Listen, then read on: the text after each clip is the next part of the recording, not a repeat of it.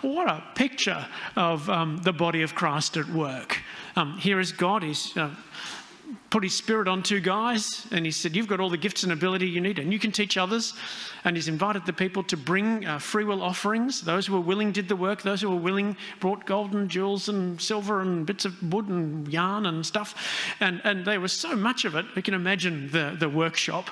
Right, it's crowded with all this stuff to the point where they had to stop working, go to Moses, who was in charge, and say, look, tell them to stop. We can't move in our places of work. We just want to get the job done. So Moses has to tell them to cease and desist, which they do. This is the text I've chosen as we start our 8-week summer series on the gifts God gives his people. The gifts God gives his people. And today we're looking at artistry and creativity. Well, how about we pray? Lord, we want to thank you for that wonderful picture of your church, your people, the body of Christ at work. Wasn't the easiest of circumstances. I mean, they were in the wilderness and they'd just been, brought out of Egypt as slaves, and, God's telling them what it means to be his people and how he wants them to behave. And then he's giving them gifts and abilities and skills to do all of that. They are very much finding their feet, but it's wonderful to hear of the willingness and of the recognition that work had, so that the people had to be stopped bringing stuff for them to work with. Lord, that's just a wonderful picture. And we thank you that as you put your Spirit on Oholiab and Bezalel, so your Spirit rests on us. And as we think about artistry and creativity today, Father, I pray that we'd both recognise the impact that has on us, the benefit that has, and of ways in which you might be calling us to express our knowledge and love of you in wider and more wonderful ways. So, Father, lead us, and we ask it in Jesus' name. Amen. Well, great to be with you online and in the building this morning. Thanks for being part of our worship today. This year we'll be thinking about ways that we can reach the community around us with the good news of Jesus, and so that is our theme for today. And of course, it's not just about what we say, is it? It's about the way we live our lives, and very much about who we are, the way that our faith has shaped us and changed the way we live, the decisions we make, and so on. As someone once said, our lives should adorn the gospel. Our lives should decorate or illustrate the gospel. The world wants us to think in terms of sacred and secular. The world wants us to keep our beliefs to ourselves. But God doesn't think that way. God doesn't recognise that kind of thinking for a moment. God doesn't acknowledge the thought that this is God's, but this is mine, and kind of that division or demarcation. You might remember the 2 great commandments. Worship the Lord with all your heart, soul, mind, and strength. I can't find a demarcation there. God calls us as whole people to know and love him. He loves us as whole people, and he wants all we are to be reflected in our response to him. It's not just certain parts of us or certain kinds of people that he's interested in. Paul says much the same thing in the New Testament in Romans 8:29. He wants us to be conformed to the image of his Son. And if you've ever made cookies or a cake or something that needs to be shaped, you kind of squish the mush into the mould and, turn it upside down and out pops, an angel or a star or something if you're making shortbread for Christmas. That's the picture.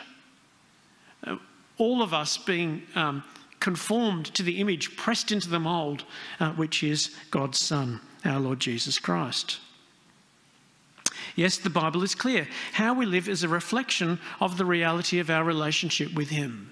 And I think you could expect somebody who's more mature in their faith to show the personality of Jesus more deeply and more richly in more areas of their life.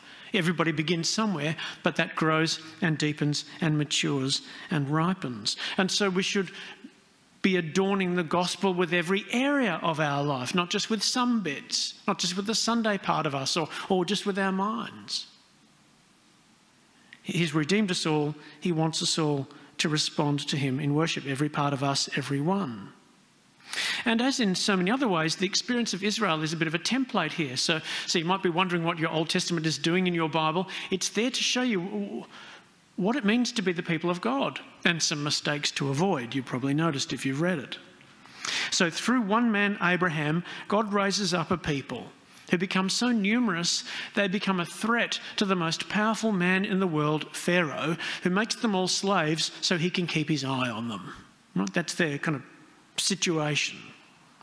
God frees them in the Exodus, and as they flee Egypt on Passover, they do as Moses has asked them to do. Now, you might not have ever noticed this little bit of the Exodus story, but here it is.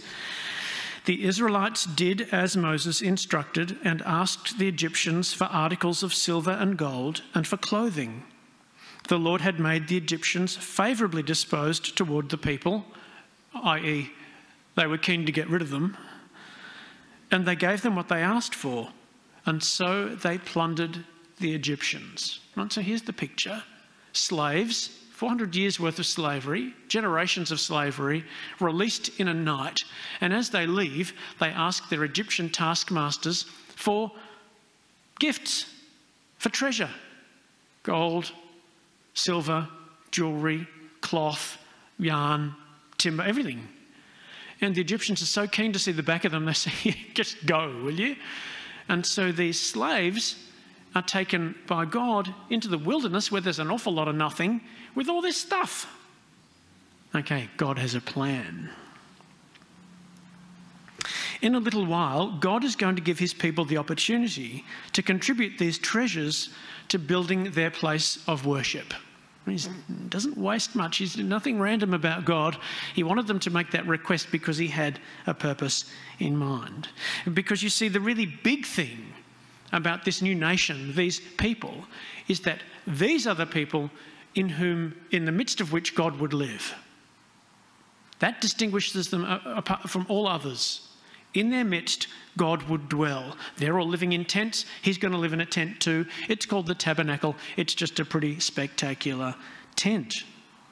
And so if we're reading through Exodus, you will notice that chapters 25, 26, 27, 28, 29 and 30 all describe what this tent will look like. They're instructions, a template for making it.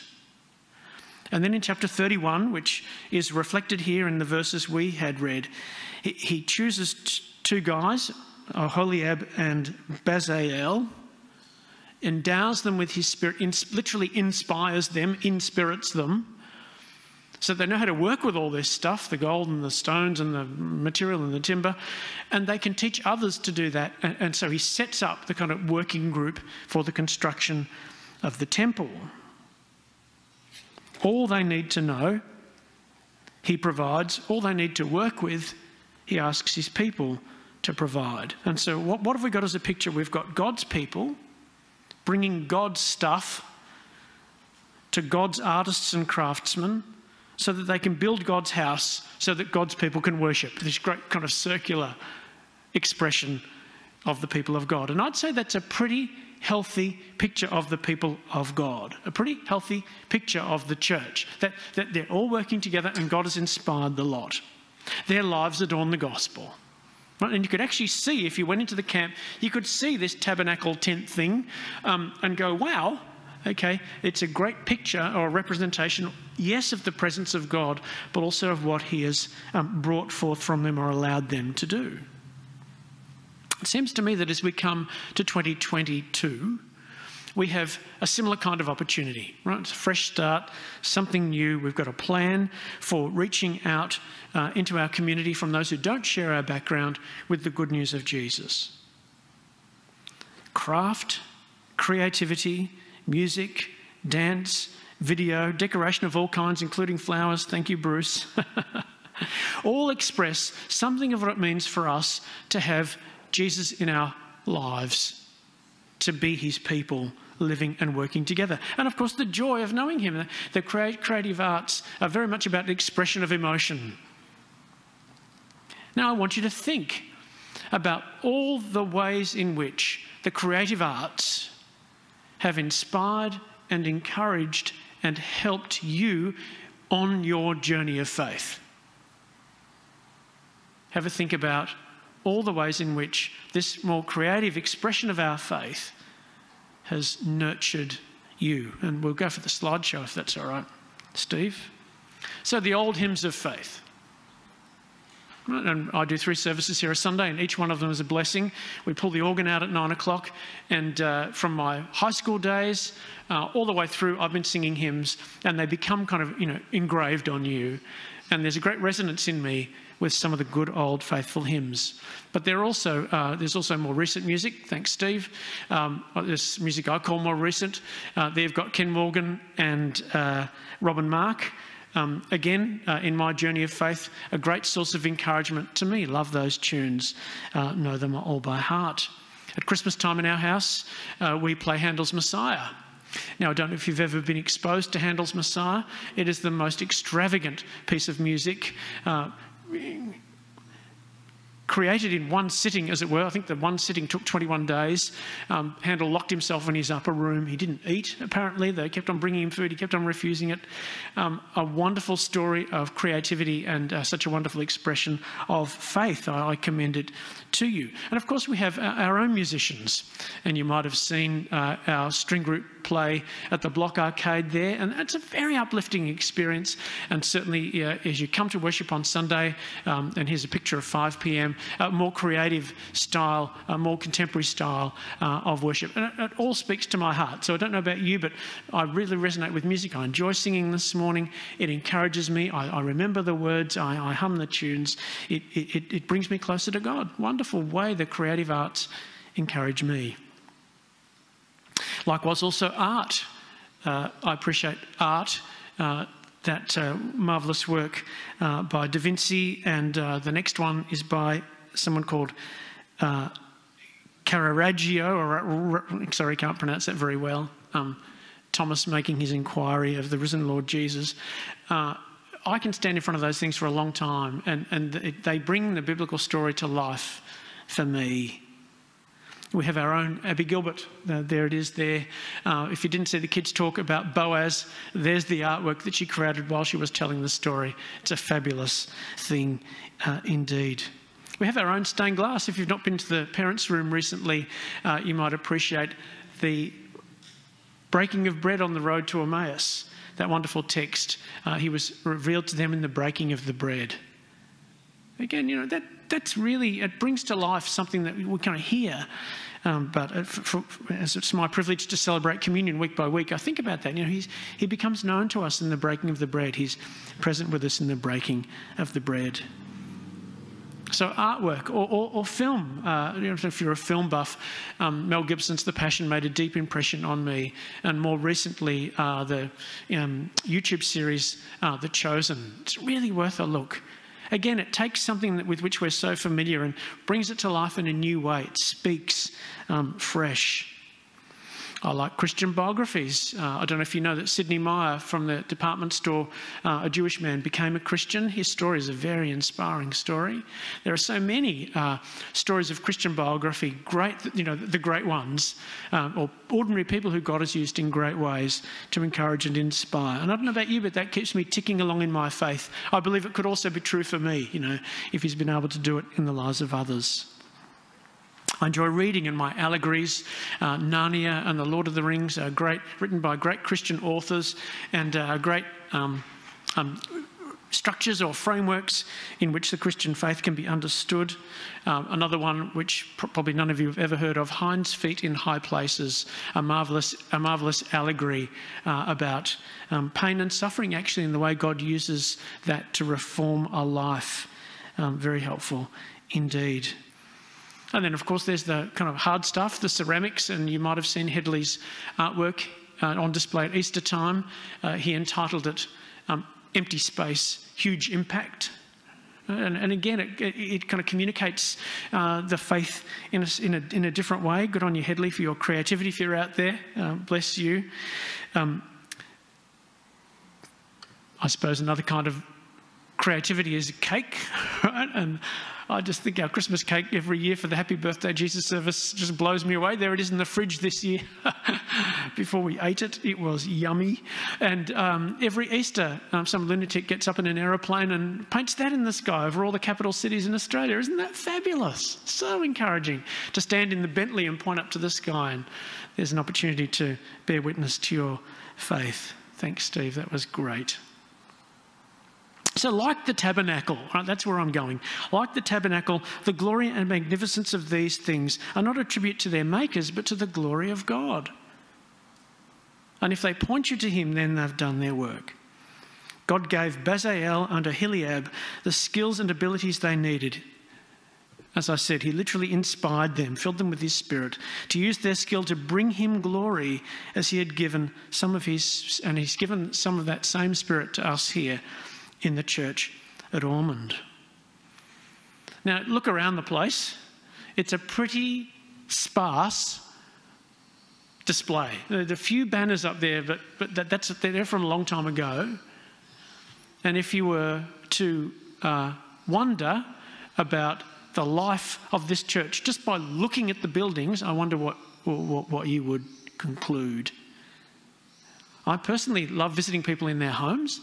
And I love checking out the pictures on the walls and the artefacts on the mantelpiece and the notes on the fridge, because it tells you something about the home you're in and the people who live there in a way that perhaps you could never find out otherwise. Now, I'm wondering whether some of the creativity that God has endowed us with here at Ormond might be used in that way to communicate not just who we are, and there's some photographs I know that give a little bit of a window into who we are, but about our faith. And about our joy because of the God we worship. There's so much creativity here, and I don't think we see enough of it. This is God's house, and I would like to see it adorned with the creativeness of his people. So here's just a small sample of a few of the people here at Ormond are up to. So we've got Kate present in the congregation this morning, and she's prepared a little slideshow. Could you continue that one? Here we go. Creativity by Kate Clark. Just keep flipping through and I'll read it if you don't mind. So this is all Kate's work, and she's packaged it up for us so we can see it easily. It's in the food that we eat, so you can be creative in the way you prepare and present your food. Thanks, Steve. It's in sculpture. Now we've got, is it Lalani? Is that the right way? Close, not bad for a Kevin.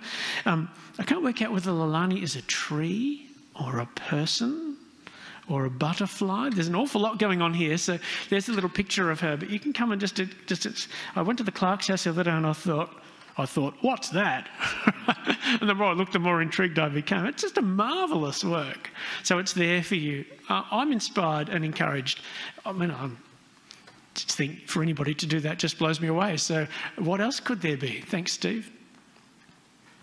It's the way we look at the world, creativity, just the way we see things, the shapes and the colours. It's in painting. Some great stuff there. Or drawing. Even the way we style our hair and wear our clothes. Very creative. It's all around us. It fuels us and itself in the form of inspiration. And the best part is, anyone can do it. If it's in you, let it out. So good. Bianca, who comes to 5, has now got work in costume design. So here's some of the shows that she has designed and produced costumes for. We'll just flip through these ones, Steve. You might have, I think I saw that one on ABC TV, SBS I mean, yeah. So this is very creative stuff.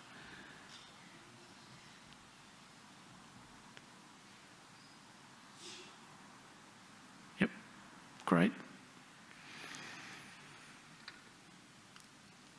This is work by Abby, who did Boaz for us. That is a lino print of what she sees out her window from the kitchen. And there's another one. Licorice all sorts. Again, a lino print. Oh man, you've got to realise, of course, the guy preaching, for whom art is a stick figure, hasn't progressed much. Friends, art, creativity, is a reminder that we are in the presence of something bigger than ourselves. It's a reminder that we're in the presence of something bigger than ourselves. And I've got a cathedral there, Steve, to show. And if you've ever been in a huge space, particularly a space used for worship like that, you'll know something of what I mean. Even the next one, a Banksy spread on a wall somewhere, and the surprising nature of some of the graffiti that we see, some of the art we see, you go, oh, and it stops you in your tracks, and it's drawing you out, huh? It's bringing you into a space larger than the one you normally inhabit. Thanks, Steve. So today, I'm asking this question: how does our corporate life as a community adorn the gospel? And what is your part in that? And how is that seen? What expression does that take? Oh, we're really good at music. We're really good at music, and we take our music out and we invite people in to be part of our music. And we're really good at, the cerebral stuff, the Bible studies and the word-based things. We're really good at that, and we love our hospitality. See the Christmas Eve picnic and just the way we love people up. We're really good at hospitality in general. Come in for playtime and we'll love on you and so on. But of course that, and there are other things, but that's narrow, isn't it?